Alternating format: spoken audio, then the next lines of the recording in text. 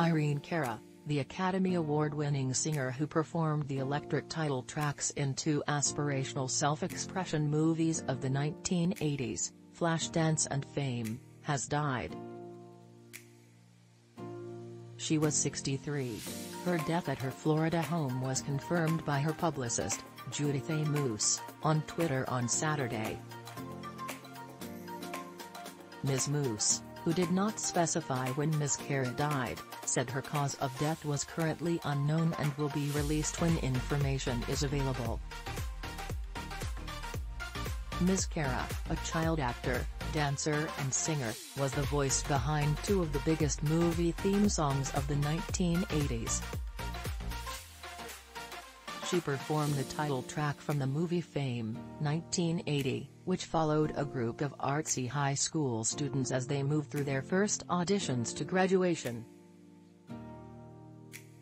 In 1984, she won the Oscar for Best Original Song as one of the writers of Flashdance, What a Feeling, the title song from Flashdance, which she also sang. The buoyant song also earned Ms. Cara a Grammy Award in 1984 for Best Pop Vocal Performance, Female, and a Golden Globe for Best Original Song. The movie, like Fame, chronicled the aspirations of a young person seeking to express themselves through art, in this case, dance. Ms. Cara was born Irene Cara on March 18, 1959, in the Bronx. She repeatedly disputed reports about her birth year, at times describing it as in 1964. Her official Twitter account says she was born in 1962. Her mother told the New York Times in 1970 that a young Ms. Cara, already a busy performer, was 11 years old.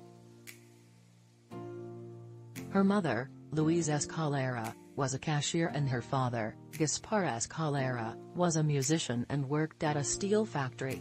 Details on Ms. Cara's survivors were not immediately available.